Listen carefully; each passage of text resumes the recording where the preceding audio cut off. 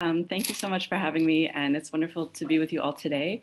I'm in Cape Town, and my journey has been mainly through learning and becoming an anthropologist, but really integrating technology perspectives and working with technology communities to really demonstrate why technology sector and the kind of data-driven world and landscape that we're increasingly in needs anthropologists. A lot of my recent work has been in consulting and working on projects around closing the gender digital divide, which has to do both with, making sure that women are connected and part of the digital world and in leadership and both in research and policy making, and also really the ways that we can integrate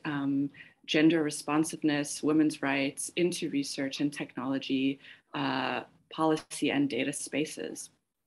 So today I'll be talking about my work and thinking towards a feminist digital ethnography, where I go really into the ideas of navigating identity, belonging, and embracing in-betweenness at the frontier of online and offline spaces. So for me, feminist digital ethnography is really around bridging anthropology, technology, and data worlds. Of course, anthropology is a study of culture and uses the primary research methodology, which is ethnography. And ethnography is all about participating and observing everyday life to understand the political, economic, and social phenomenon of our everyday lives. It's really about integrating into communities and stepping into maybe becoming an outsider or making the familiar strange and the strange familiar, as anthropologists say. It's really about looking at local contexts and thick or what's called small data or narrative data in contrast to big data, which is the terminology and type of data generally preferenced in the technology world and spaces. So what my research and work has really focused on is around why technology, engineering, and data science communities need anthropology, really to understand humans and humanity in the digital age. And I think this is really important because, of course, digital technologies and online spaces have become very much part of the human experience and our culture. They are increasingly disrupting political, economic, social, and cultural systems and our everyday life, as we've all experienced so with such rapid change in the last year, especially. So I really, coming from the perspective of anthropology and as an anthropologist and as an ethnographer, I really wanted to understand the political economy of technology, of binary code, of data systems and algorithms, and how digital technologies increasingly define what it means to be a mobile human in the modern world. Some of the questions that I was asking as I started to develop my research on this, which I started in my master's research at the University of Cape Town, were really, how do digital technologies and data intersect with power, culture, borders, belonging, citizenship, and identity, the things that make us human? Who is represented in digital spaces and places, and who is missing? Who creates digital spaces? And how do digitally mediated spaces and data cultures influence human beings and our potential for knowing and becoming? So I started off thinking about this topic actually from a very traditional ethnographic project and field of inquiry. I was studying the concept of conviviality in a place here in Cape Town called Belleville.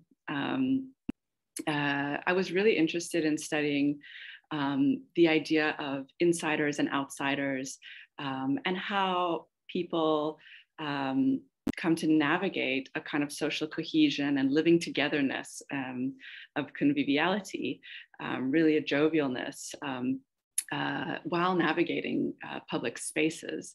And I was really interested in Belleville specifically because Belleville is host to a very diverse community, including many migrant and refugee communities, as well as South Africans who are engaging in business, trade. It's a central transit and transport route. As well as residential communities. And it's a place where life is really kind of lived on the streets also. And as I was kind of doing my ethnographic research and really just hanging out in Belleville, I came to realize and understand that online spaces were really key extensions of the public sphere and really places where people are living their everyday lives, even as going around, in everyday life, on the streets, in business, and just in the conviviality and togetherness that was happening in Belleville. And this made me really think and realize and start to theorize more about how identity, mobility, citizenship, and belonging are really happening in these in-between spaces, which I called a frontier space. And I think the frontier space and the idea of the frontier when looking at this intersection of online and offline spaces is really important because it actually disrupts the kind of rigid identity factors and ways of thinking about belonging in the world, whether it's around race, gender, ethnicity, place, etc. And the idea of the frontier really ushers in the possibility for a more fluid identity and the ability, I think, in research for us to embrace the idea that identity is permanently on the move.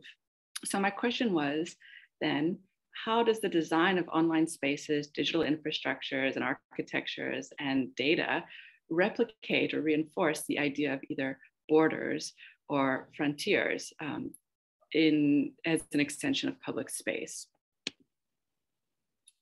So what I really want to emphasize through this is when we are coming from the humanities or social science research worlds and spaces, that when looking at the idea of the field site, digital spaces really are an extension of social worlds and everyday life and should be integral to social science and ethnographic research and the idea of the field site. And we see this more and more because the internet is really a foundational structure of the political economy, of information communication, and increasingly of governance and of people's relationship to the state.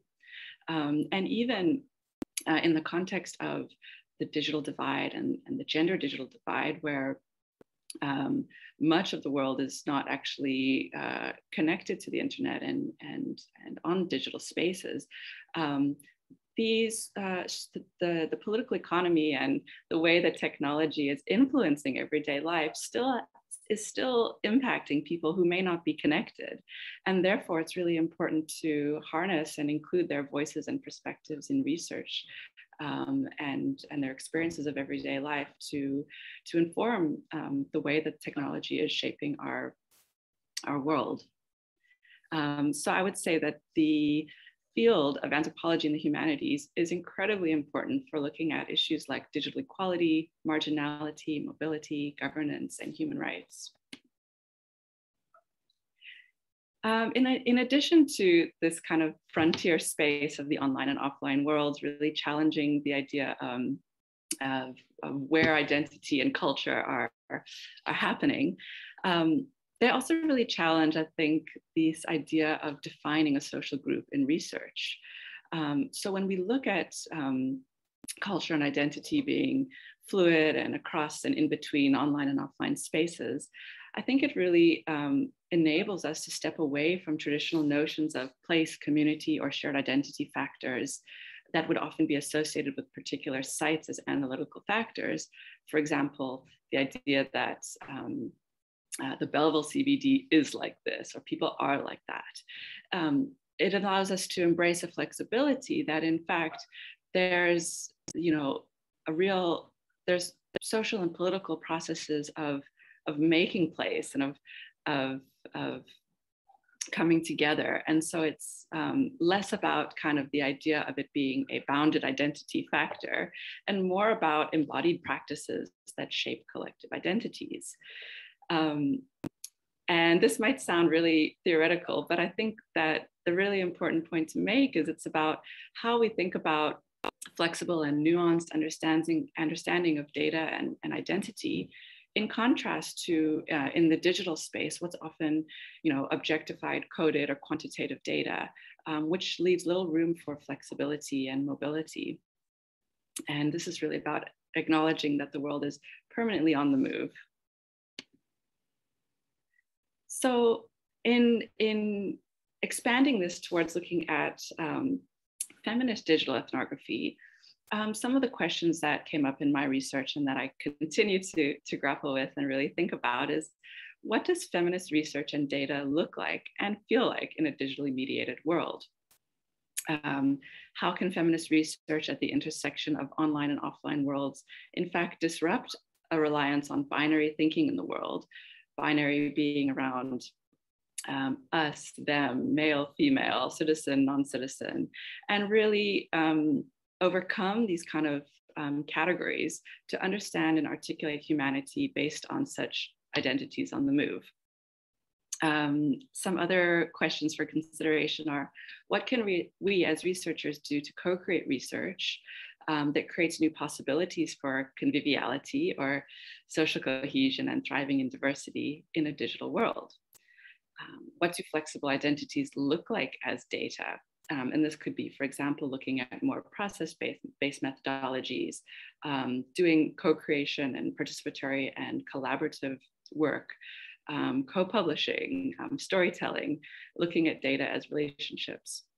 And lastly, another question that I continue to think about and would love to discuss further is really, how can feminist ethnography harness digital spaces and multiple online mediums to support self-representation and gather stories in a way that privileges reliable and authoritative process of knowledge production while opening up academia's traditionally closed publication models?